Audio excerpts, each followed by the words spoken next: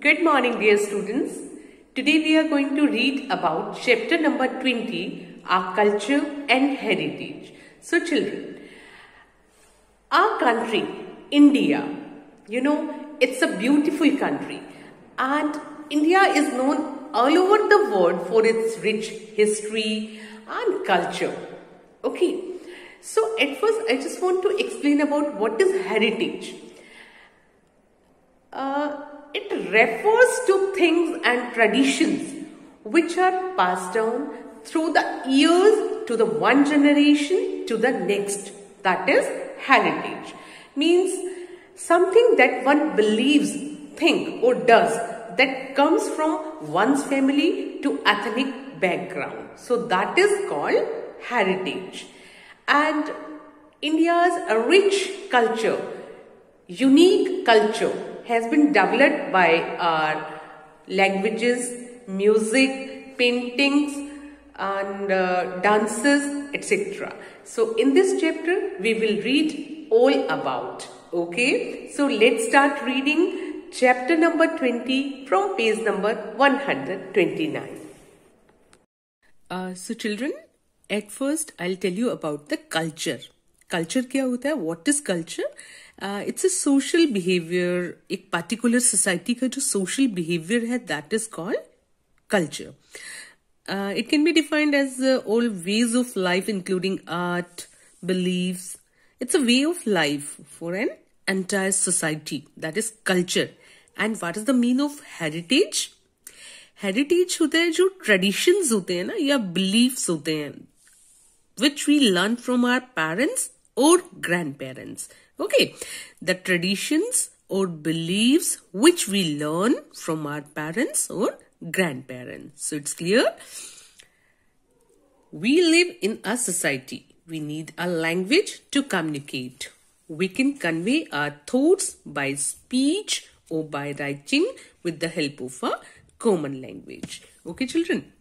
So in this chapter, I'll tell you about the rich and unique culture of our country that has been developed by our languages, dances, music, paintings, architecture, etc. Okay, these elements means, as I told you, languages, dance, music, paintings. These elements show unity in diversity of our art and culture. So at first, languages. Different languages are spoken in different parts of our country. और हमारे constitution of India ने कितनी languages को recognise किया है? 22 languages. These are Asami, Bangla, Bodo, Dogri, Gujarati, Hindi, Kannada, Kashmiri, Konkani, Maithili, Malayalam, Manipur, Marathi, Nepali, Odia, Punjabi, Sanskrit, Santhali, Sindhi, Tamil, Telugu and Urdu. And Hindi is the official language of India. English is an additional language for official purposes. So clear? So all the languages have their own scripts. So what is the meaning of scripts? Underline this word, script. A style of writing a language. That is the meaning of script. Okay. All the languages have their own script. Generally languages are written from left to right. However, Kashmiri, Sindhi and Urdu are written from right to left. Okay. These scripts are very similar to one another. Okay, Kashmiri, Sindhi and Urdu, you have to underline this line also. Next is dresses. The people of India wear different dresses. Each region of India has its own dress. Okay, the women of Kashmir and Punjab, and Punjab wear salwar kameez. In most parts of the country, sari is very popular. However, the way it is worn may differ from region to region. Okay, you can see different styles of wearing sari in different regions, right? In Gujarat, women put one end of their sari on the right shoulder instead of the left. A ghagra is a thick petticoat having many folds. It's common in Rajasthan, Gujarat and Madhya Pradesh.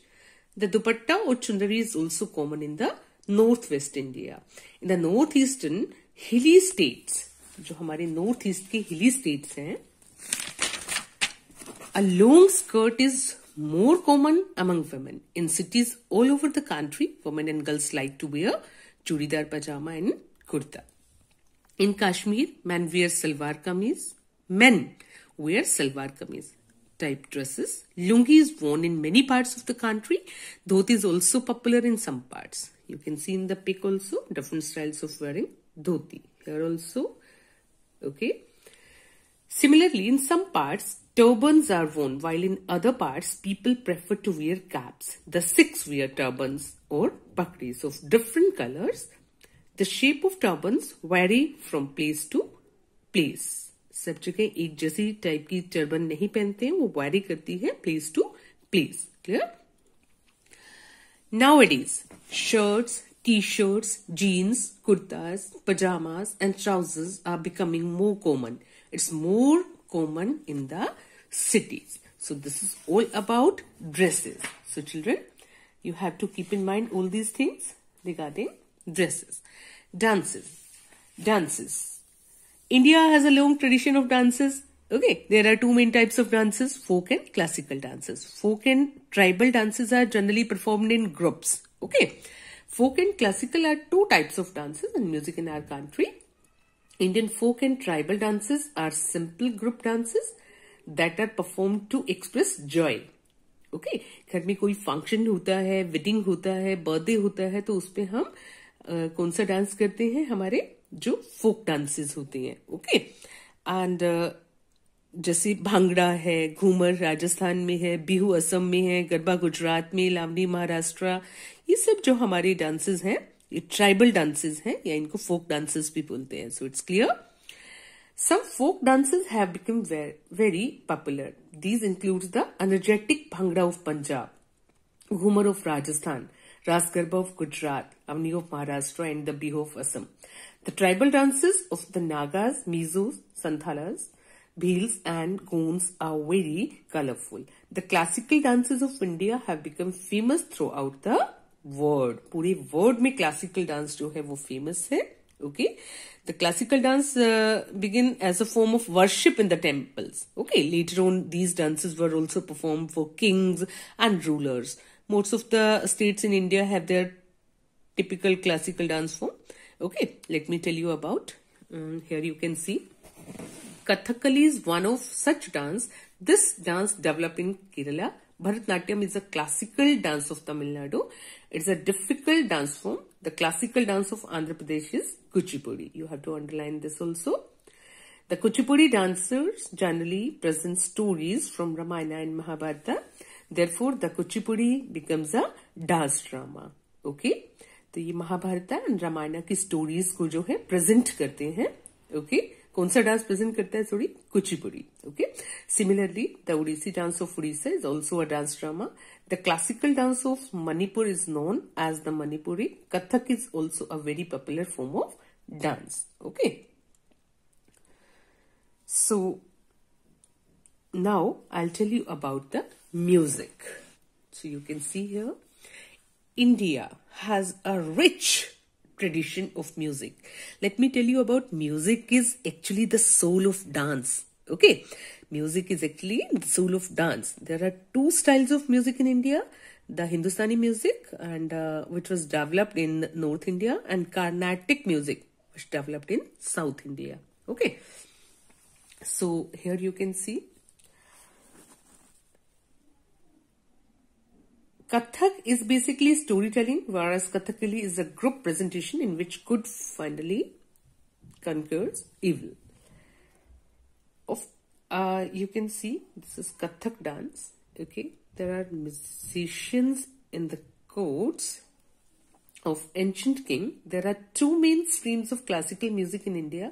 They're known as the Karnataka school and the Hindustani school. The Karnataka music is the gift of South India. The Hindustani music developed in North India. In both cases, the knowledge of music has been passed on from the gurus to disciples. Means उनकी जो पढ़ने वाले, उनसे जो पढ़ने वाले बच्चे हैं, disciples. Okay, so clear? Means followers हैं, followers of a teacher. So clear? The Indian musicians have been singing with a sense of devotion.